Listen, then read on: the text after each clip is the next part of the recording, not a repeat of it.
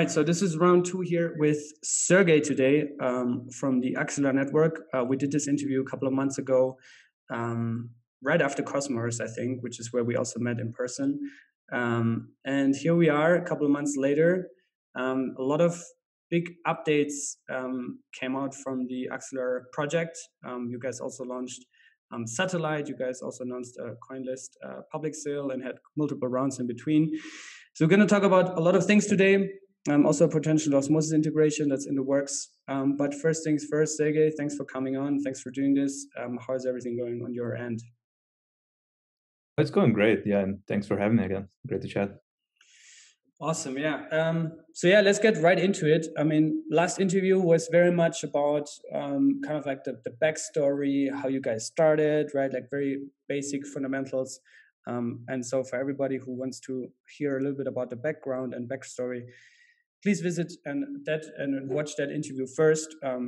But yeah, I think we can take it from there, and maybe you can share a little bit about the milestone achievements since the last interview, how you guys proceeded, and where you guys currently at. Maybe we can give some bullet points on that. Yeah, no, for sure. I think, yeah, we've kind of gone quite a lot of,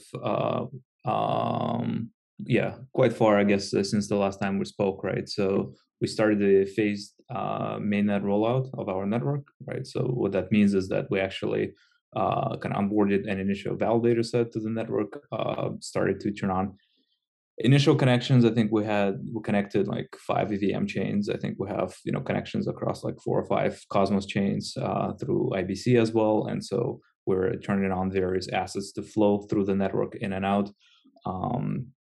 I think today there's been like close to 50 million if TVL that's sort of been moved through one of the front ends, which is a satellite front end built on top of the AXL network, right? So those of you that kind of don't remember, kind of Axelar network is an interoperability network, and its goal is to bridge different ecosystems to move assets and information across of them.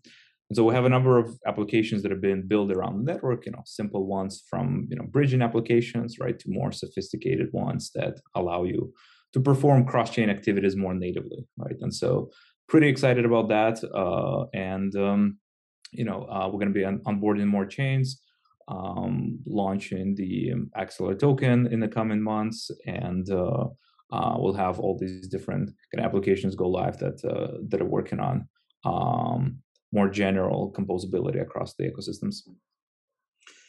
What are some of the ecosystems that you're already connecting through Axelar network? I think there's like 4 or 5 of them, right? Like Avalanche and Terra. Maybe you can talk a little bit about the current stage. You also dropped a number, 50 million in TVL. Does that mean $50 million that is already being like bridged through Axelar network? Maybe you can talk a little bit about some numbers and stats that you guys achieved so far. Yeah. Let me can I share my screen? I can show you. Yeah, sure. Okay, awesome. Yeah, so this is like a Axelar scan, which is an explorer built on top of the network, right? And so you can see various statistics about like transactions we processed, like the volume. This has been like a little over a month since we launched this. Like, there's TVL.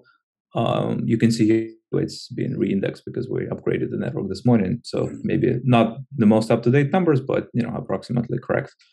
You can see like sizes of different transactions.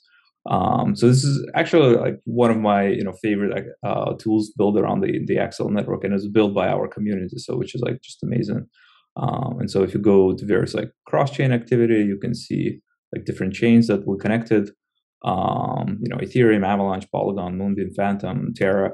We actually integrated a bunch of other Cosmos chains through IBC. I think they're just not displayed here. I think we made like a IBC channel to Cosmos Hub. I think we're working on a channel with like Osmosis, Juno, a bunch of other chains. So this will be updated over the coming days as we're kind of re-indexing the data.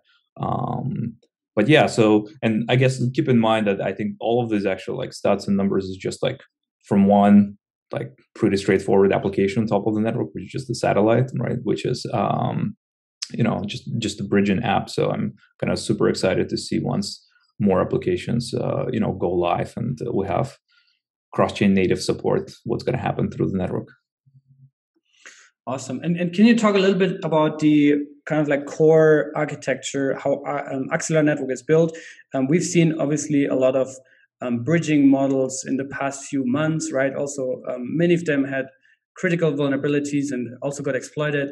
So can you talk a little bit about how Axelar kind of like differentiates to these traditional models that we know, and also some potential vulnerabilities, or how you kind of like avoid that, there would ever be a major hack or something like that? Yeah, no, great question. So, on a high level, you can think of AXL network as a decentralized proof of stake network that's built around the Cosmos SDK, right? So what that means is that at the network layer, the validators are running different sets of protocols to allow interoperability to happen across ecosystems, right? So the validators support, IBC, right? Basic kind of protocol available through the Cosmos SDK. We have our cross-chain gateway protocol that's sort of implemented to communicate with chains like Ethereum, right, or Avalanche, and the validators are collectively observing events on those chains, right, and then running a decentralized consensus in order to act of what needs to happen with that event, right? So if you want to transfer, let's say, funds from Ethereum to Avalanche, then a certain event happens on the Ethereum chain where an Axelar gateway is called by the user, right? And then this event gets confirmed by the validator network,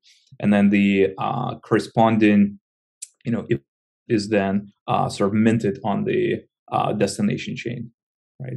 So no single party runs this protocol. It runs collectively by an open validator network. Anybody can join, participate in the network, and security is really enforced through a combination of things. We're built, I think, on one of the best kind of software stacks around the Cosmos SDK, right, to allow us to build our functionalities. B, the whole network was designed and kind of architected with simplicity in mind, right? So if you look at our kind of gateway contracts, they're actually pretty simple, and so there is a strict decoupling that happens between an execution logic and cross-chain transfer logic, right? So most of the complicated functionality, like routing of the assets across all these different ecosystems, translation of them, right, between like an IBC packet and an EVM packet, it actually happens at the core network consensus layer of the Axelar network, right? So that means is that our contracts can be pretty simple, right? So it's a pretty bulletproof contract, and we have done all kinds of audits around them. I think we've done like close to a dozen audits around the contracts. The foundation is allocating certain even funds for like insurance programs and things like that. So I think overall, to make things secure, it's a combination of the right technical design, the right architecture, the right implementation, and kind of processes in place. And we're taking a full stack approach to as we're thinking through about it. Awesome. Yeah, I think for most people that might sound very technical the way you like explain that. I think it would be cool if, like, in very simple terms, you can explain how the Axelar network and how this like old interoperability protocol, also for those that are completely puzzled with the term interoperability, how does that interoperability hub, I would say, add value to all these other chains that pack to it? Like, why would any chain be excited about getting connected to each other through Axelar? So a couple of different things, right? And I think one analogy that we'd like to make with Axelar is almost like an overlay network, right? An overlay service network. And so kind of the concept of overlay networks and service networks is actually pretty standard in like Web 2 industry, right? When the internet was developed. And what these networks usually provide is they provide value for an ecosystem that's otherwise either unavailable or expensive. Okay, so when we're talking about Axelar network, I think three key components add value to an ecosystem. I think one is a universal routing mechanism, right? So think about it this way: you have 10 different chains, you want to connect them together, right? There are essentially two ways of doing this. One way of doing it is to have kind of pairwise connections across them, right? And you're going to end up, in an order of kind of 100 connections, right? Well, 50 connections actually, right? And you are going to require maintenance and management of all these separate connections. Right? And so with Axelar network being sort of a hub in the middle that allows you to minimize all the complexity, right? And so one central place where you can go to universally deliver an asset from one ecosystem to all the other ecosystems, right? And as new networks are added, only one connection needs to be made to those networks, and all other previously connected ecosystems can automatically talk to it. Okay, so this is what I call as routing, right? So routing through a universal protocol that's built at the network layer. I think the second big value proposition that the Axelar network provides is translation of messages across ecosystems that speak very different consensus or smart contract languages, right? So for instance, you want to interact between a Cosmos chain and an EVM chain like Ethereum. What has to happen underneath it is that certain packets need to be changed in a way that they're both networks can understand one another, right? And so where is this change of logic has to happen? Well, it can only happen in two places. It can either happen at your application logic, right, or it can happen somewhere in the middle by a third party kind of a network, right? And so this is what Axelar does for you, is that you can use the network to kind of translate these messages between ecosystems that have different formats, right, and not have to bake in this complicated logic at your application layer, right? And I think a final point to this is actually security, right? I think whenever we're talking about tens or hundreds or thousands of different chains, you're inevitably going to be in a world where no single chain can talk with all other chains, and so you're going to have to rely on certain hubs to transfer your information, right? And when you do that, you better rely on the hubs that are kind of well engineered, right, well designed and well architected in order to actually provide the security that you need. It's a very big risk if your packet has to go through like 3 or 4 different networks, and some of them end up being like small networks that you may not actually want to trust, right? So by having kind of an Axelar network that has a security in mind as one of the core principles, you are actually simplifying the security assumptions and making it safer to transfer assets across the ecosystems or other information for that matter. What would you say to those people that think like, hey, isn't IBC, which is this interoperability standard in Cosmos, isn't that one day supposed to be this universal routing protocol? What would you say to that? Do you think at one point there might be some sort of like competition with IBC, or do you actually leverage IBC? How do you view IBC fitting into that? And would it be fair to say maybe IBC is kind of like this TCP/IP equivalent for Cosmos, and then Axelar would be the TCP/IP equivalent for the broader crypto and blockchain economy? Would that be a fair analogy? Yeah, so a couple of things I think to mention there. So I think IBC is sort of a great protocol, right? And works quite well for connecting all the Cosmos chains, like you mentioned. For connecting other ecosystems, it's not that trivial, right? Or it cannot work the way it stands, right? So for instance, with Ethereum chains or, with kind of a Bitcoin or other ecosystems, it would take a lot of engineering effort to re-implement IBC, right, in those ecosystems. So yes, you can think of Axelar as kind of an extension of IBC or kind of Cosmos connectivity with other ecosystems where IBC is either unavailable or will take some time to build out, right? So that being said, there's a very big difference between protocols and networks, right? So Axelar is a network, so it supports multiple interoperability protocols, including IBC, and I think IBC is great, and we have other protocols that we're supporting. But on itself, Axelar Serve is designed to provide, as I said, kind of other types of value for the ecosystem, right? So it's translation of IBC messages with other formats. It's the routing functionality that you have, right? It's the kind of the security and so on and so forth. And so the whole network has been designed with the goal in mind to interoperability more accessible and easier. And we are going to support multiple interoperability protocols, right? Like that's what it is. But an interoperability protocol like IBC does not mean that interoperability is solved. You still need to have a lot of infrastructure. You still have to have a lot of functionality.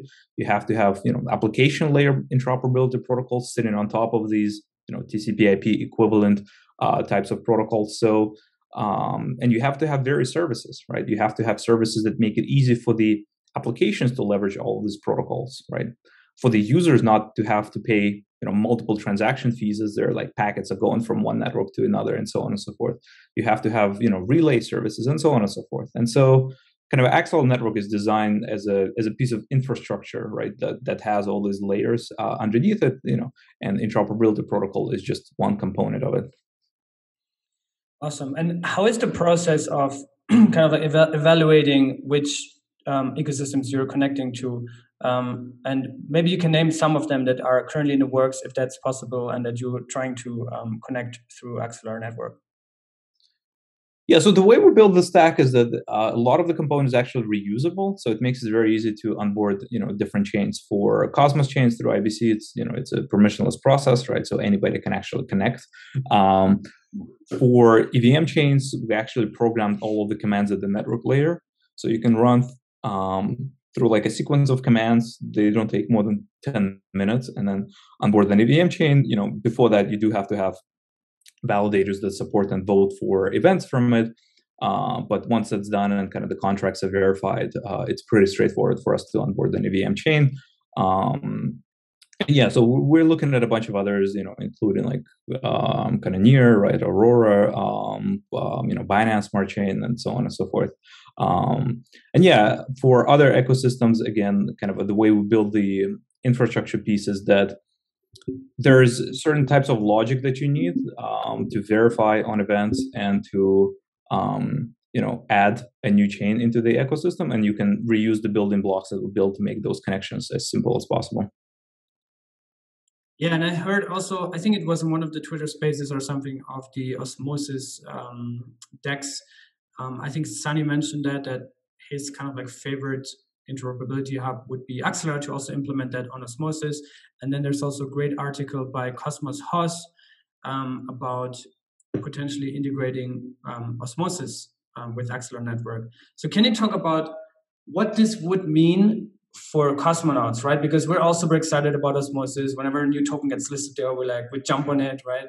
So yeah. if Axelar would be integrated, or vice versa, Osmosis would be integrated on Axelar, would that mean that we suddenly have access to all these tokens that are connected through Axelar on Osmosis, or what would be the benefit for the end user in that case?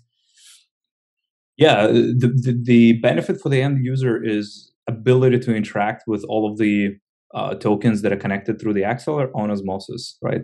With Osmosis, and create new trading pools, add more liquidity to it, and have a very simple user experience in the process, right? So the way that this kind of integration would work, and we talked with with the Osmosis folks around this, is that one of the unique kind of value propositions that we build around the network is to be able to process cross-chain transfers by allowing users to execute regular types of transfers to Axelar-generated kind of deposit addresses, right? So what that means is that, suppose you have, USDC on Ethereum, right? And you want to take that USDC and you want to, deposit it to Osmosis, right? So the way we envisage the instantiation is that Osmosis, you go to Osmosis, you have a deposit button, right? It tells you a deposit address that you should use, and then you can go to any wallet on the Ethereum chain, right? It doesn't have to be MetaMask, and then you can just send a regular transfer to this deposit address, right? And once you do that, then Axelar network will take care of all the other intermediate steps to route it, finalize it, and deliver it all the way to your personal address on the Osmosis chain. And then you can interact with it, right? So it really simplifies all the user experience and opens up a huge distribution channel, right, for all the Osmosis users, where all of a sudden users from centralized exchanges, from dumb wallets, can perform regular transfers and deposit their assets to Osmosis and have an experience which is close to an experience of like a centralized exchange, right? But powered by decentralized technology on the back end. And so I'll be kind of pretty excited about that. Talk a little bit more about the role of the Axelar network. You said already it's its own sovereign blockchain built on the Cosmos SDK. It serves as, on a technical layer, as kind of this routing hub with its own validator set and all these kind of things. But talk a little bit more precisely about also the role of the AXL token, the Axelar token, which we can get into some numbers also about the coinless sale and all these kind of things in a second. But talk more about, from a utility standpoint, where the Axelar token is being used and what's kind of like the whole role and the positioning of the network in itself. Yeah, so the Axelar token is basically used for securing the network, right? The AXL network, so users can stake the token with validators, earn corresponding rewards. It's used to pay transaction fees on the AXL network, right? And it's also used as a governance token, right, around the whole platform. And so I think it's it's a similar token behind an infrastructure proof of stake network that's used to protect it, right, and used to govern it going forward after the token launch. And in this case, it would have a similar role at the Axelar network itself. Okay, so you guys, I think you guys retweeted that. That's from somebody else who did this. But in terms of the sale that you guys did on CoinList, there's also more details about the tokenomics, about the token allocation, all these kind of things. So maybe you can point out some of the highlights here on this one pager. What you are personally excited about. I mean, you guys have a lot of like impressive backers, right, with Coinbase and Binance. Maybe talk some of the strategic partners that you have and some of the tokenomics highlights, maybe in terms of inflation of the token and rollout and how it will be kind of like brought into the market. Yeah, no, for sure. I mean, I think one thing to just kind of start off with is to understand that kind of a building, I'd say, complicated, right, like infrastructure or kind of interoperability in the network like Axelar is actually a very complicated endeavor, right? I think if you look at kind of what we have done over the last kind of year and a half, it's just been incredible, right? I think we've kind of built the network. We have more connections than people kind of have, after talking about it for 4 or 5 years. And as a part of it, what we had to do in the process is build a world-class team to solve the problem, right? We have kind of close to 30 people on the team right now. A lot of it is technical, like folks come with deep backgrounds in cryptography, kind of distributed systems, consensus, right? And alongside we have kind of a great supporters and backers that helped us, I guess, get to this point, right, and kind of supported the project to date. I think the way all of the partners or investors or backers were chosen to work with us is because of their long-term strategic alignment to support the project, right, and continue. And a lot of them understand that interoperability and infrastructure is a complicated problem, and it's not a problem that's going to be solved in 1 or 2 years, right? It is a problem that we're going to be solving for the next few years at the very least. And I think it's one of the most technically challenging and one of the most rewarding problems to solve in the blockchain ecosystem right now, right? We can talk about hundreds of different applications, but in some sense, if you don't have robust interoperability infrastructure to support all of them, right, you're going to be left with horrible user experience, which we're seeing right now, right? Like people are using like various bridges and so on and so forth, and it's just very confusing. So it's a long journey, right? And I think what I'm excited about is just kind of continue building it with the team that we have put in place, with some of the partners that we have put in place, and continue building the technology along the way. And I think as we get into the token launch and things like that, I think our goal is to now attract more and more of the community ecosystem to play with the Axelar network and help us participate and build it. Right. To date, we had many community members that ran validators on the network, right, or built various tools like Axelar Scan and kind of supported in the network growth. Now that the network is becoming public,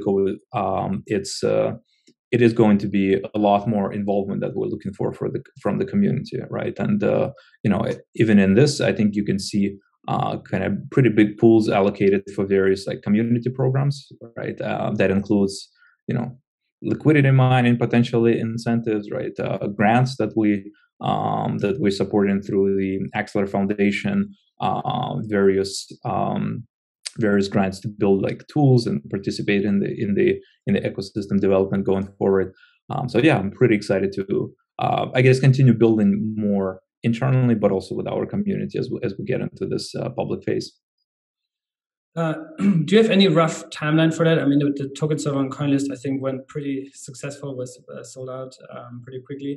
What is the timeline now for the token rollout, and what kind of like listings initially are you targeting? Do you think it's going to be first on centralized exchanges, or do you target more, the Osmosis, Juno swaps of the Cosmos ecosystem? Yeah, so right now, kind of the token launch is scheduled for around mid of May of this year, right? So I think initial liquidity will start flowing through that. The coin list distribution will happen around that time as well. Everybody else, including like the backers and the team, they're vested and locked kind of for years after that, right? So everybody from like seed backers and kind of Series A. They're only getting vested over kind of 2 years, so unlocked, and the team is actually vested over 4 years, right? So kind of from that date, so we still have pretty deep plans and kind of continue building this for the years to come, like I mentioned. In terms of where the listings will be, I think we'll have to kind of wait and see a little bit. It's can't share too much just yet. Okay, but yeah, just seeing Coinbase and Binance here, and the investors, I don't know, maybe you can. People can think about what might be next here. I don't know. Yeah, I think centralized exchanges, are good. I guess I am more, I am pretty excited about all the, decentralized exchanges, right, and the decentralized economy, and including Osmosis and places like that. So, yeah, I guess we'll see where the interesting listings will come from. All right, so let's get into some of the community questions. I made a tweet out a few weeks ago, and actually a lot of people also that I've talked to over the past few weeks, in Cosmos especially, like we're a little bit spoiled. I think we're a little bit spoiled, about how Osmosis got rolled out, how Juno got rolled out. There was zero VC money in the beginning, zero like private sales and all these kind of things. And I think that was a very novel concept, and I think a lot of people were also surprised how well it played out, also with the token prices, and right, it went basically only up and to the right forever. And then, on Axelar, you guys took a different approach, which is not, it's not really a different approach, just like the classic approach, I would say, to onboard more strategic partners, which could be more beneficial for the longevity of the project itself, because you have more people that have a financial stake in the project, right? And I think over 40% of the token were sold in various rounds. I don't even know what the valuation was in the seed round. But yeah, maybe you can address a little bit of that. You already talked a little bit about it a few minutes ago, but maybe like precisely on, the people that say, hey, they're giving away everything to the, VCs, and we're supposed to be community focused. So yeah, maybe you can talk a little bit about that. Yeah, so I guess a couple of points there. I think, actually just under 30%, right, was sold kind of to the backers from it. And I guess, just to emphasize, I think about the same amount is allocated towards community programs, right, as we get into the launch. And, we'll use those programs to kind of engage the community more and more. I do think it's important to kind of understand that I think what we're building with Axelar is one of the most technically challenging infrastructure plays in the blockchain ecosystem, period. Okay. And, I've worked on a lot of things like over the years, like everything from theoretical algorithms to kind of system design and scaling with this. I think interoperability is by far kind of the most challenging technical problem that I've worked on, right, in my career. And to actually solve it, like I mentioned earlier, you do have to have world-class team, right? Then you do have to have world-class focus. Okay, our focus over the last year and a half has been on building. Period, nothing else, right? Not token distributions or things like that. We needed funding, I think, to get started, and our backers supported us when, I guess, at the moment where people didn't even realize or appreciate how important interoperability would be, right? I think, our early slides were like, well, we think there's going to be like 10 or 12 ecosystems that will need to interoperate, right? And like, well, now we're talking about, hundreds of thousands, right? So it was early days where we had to place certain bets, right? And, investors had to place certain bets that this is going to be, an important problem to solve for the ecosystem, right? From my perspective, I did not want to have any distraction, right? I wanted to have the best-in-class team. I wanted to have best-in-class partners and focus on execution. And I think we've delivered very well on that, right? With rolling out the initial network, already have more connections than most other protocols have over multiple years of development. We're going to continue executing on this. And I think, like I mentioned, the partners were chosen because they understand the long-term value of interoperability plays, right? And many of them are also providing other types of value for the ecosystem, whether or not it's kind of bootstrapping initial liquidity, right, through the network, or helping set up kind of various pools across different assets that will be supported by Axelar, and so on and so forth. So like I said, we're going to continue engaging, I think, more with the community, and 30% of the funds are allocated from the foundation to engage with the community programs. But just given the complexity of the project, we needed to focus, I think we executed on that. Fair point. Yeah, fair point. And I think when was the first round that you raised, the seed round? It was a year and a half ago. Kind of a year and 8 months ago, something like that, or almost 2 years. I think people also have to understand that this is like way before IBC even came out, right? Like, sure, now we can see all these crazy liquidities and mining, and Osmosis is a huge success. But Osmosis only started 1.5 years ago, right? And they were betting on IBC, and you guys are betting on something even bigger than that. So I think, like, you always have to see things in perspective. Yeah, I think that's a good answer that hopefully a lot of people also understand and appreciate that. At the same time, you also have to finance the project, right, and pay 40 people's salaries that you're working with you. Like, there's a lot of things around it. Another question I get a lot is about the Osmosis integration. We talked about it. Is there any like concrete timeline where you think Osmosis would be integrated? So I think we're waiting on the governance vote by the Osmosis community, and I think the team is. I don't have the timeline when the team is gonna kind of open that up. From our technical perspective, everything is there, everything is ready, right? We already had kind of connections and everything on the testnet. So as long as the Osmosis community supports it and approves it, then it'll be pretty quick after that. Right.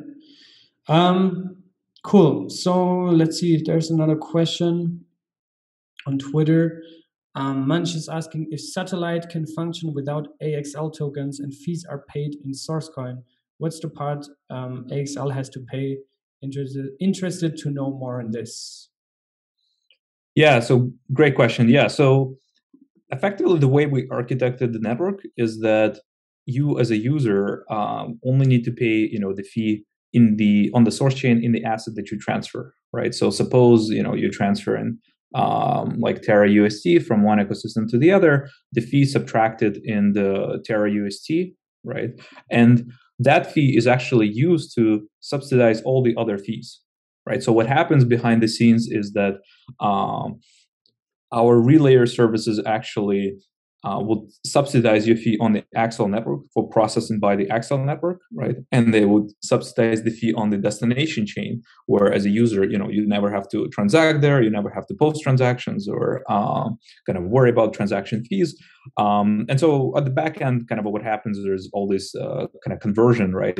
And the source fee that you pay on the source chain is then used to buy the AXL token, right, and pay the fees on the AXL network, and as well as the destination chain. So it's actually a pretty interesting and novel model in this case, in that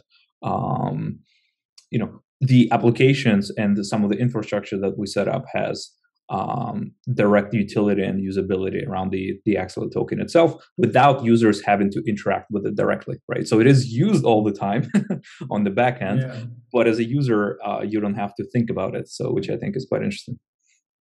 Yeah, that's why I think focusing on the user experience in the end of the day is super important. That's also probably one of the big success factors of Osmosis, is because they just made it so easy. And even Kepler, right?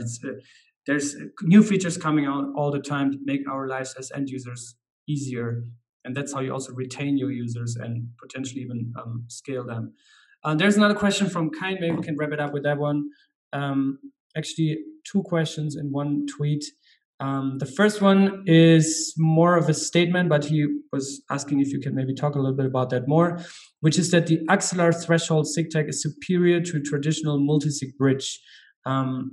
Maybe you can talk a little bit about what that means and how it differentiates. So the way we actually build a network is being like signature agnostic in some sense, right? So what that means is that kind of the consensus layer understands different signature implementations, right? Including like basic like concatenation of signatures, like in a multi-sig environment, including like threshold cryptography. I think we have plans to onboard, like BLS and so on and so forth, right? And so the way we build the stack is to make it easier to swap one signature for another, depending on the trade-offs that they are, right? So for instance, whenever you're interacting with a Bitcoin network, you can have a very large like multi-sig size, right? So kind of things like threshold cryptography and ECDSA, or kind of now new versions of like Schnorr that you can implement in a threshold way, allow you to generate one signature, right, from a collection of validators that have shares of the corresponding secret key, right? In the traditional way, kind of if you're doing multi-sigs, you would have to kind of concatenate all the keys, and that would result, or all the signatures, that would result in higher kind of gas costs, right? But we have implemented also the traditional multi-sig. That's actually what's kind of deployed on the EVM chains today. But it doesn't quite work for other environments like like Bitcoin, and you can save some gas fees if you do threshold optimizations that allow you to have kind of smaller signature sizes. Awesome. Yeah, I think that answers the question. And I think we can wrap it up. We're approaching an hour, I think. Maybe you can share some final thoughts on what's coming in the next weeks. And also how people that are now intrigued, that think, hey, this sounds really cool what Sergey is telling here, even though I don't only understand half, how they can get started, how can they get involved? What would be the first step? Yeah, I mean, I think a good place to land is our website, right? axl.network. You can find, information about the roadmap, right? Some of the things that are will be coming into the network layer. And I would encourage folks to sign up, in Discord and start playing with the network, right? So you can spin up a node. You can go to docs.axl.dev, which is a kind of some documentation that we're starting to put out there. It's still in the early phases, but now that we have a little bit more breathing room, we're gonna accelerate, cleaning up some of this documentation. And yeah, you can, download an SDK. You can integrate functionality into, your front end or your DEX or application that you're building. And we're going to be opening up more functions calls through the network. Things like, general message passing, things like kind of composability across new ecosystems. So yeah, all of that will be coming over the coming weeks and months. You can also already use satellite, right? Through the Axelar website, I think you can access it, right? You can use satellite. It's just a sample app. We have other dexes that are also integrating kind of the deposit functionality through our SDK, right? So our hope is that eventually you don't have to go through any of the bridging applications, and you can just interact with the applications that you want directly with the assets that you have. And so these direct integrations with applications is something I'm really looking forward to come up over the coming months. Awesome. Yeah. I will link all these things below. I always say that and I always forget to put it, but this time, for real, this time I don't forget it. Thanks. We'll probably do this again in a couple of weeks or months to track the progress and the updates that are coming from your side. Hopefully by then we'll already have the Osmosis integration. Looking forward to that. And we'll see you latest, I guess, in Cosmoverse later this year in Medellin, awesome. Colombia. So, that will be fun. I'm looking forward. Awesome. Yeah, good to see you again, man. Take care. Likewise. See you. See you. Bye.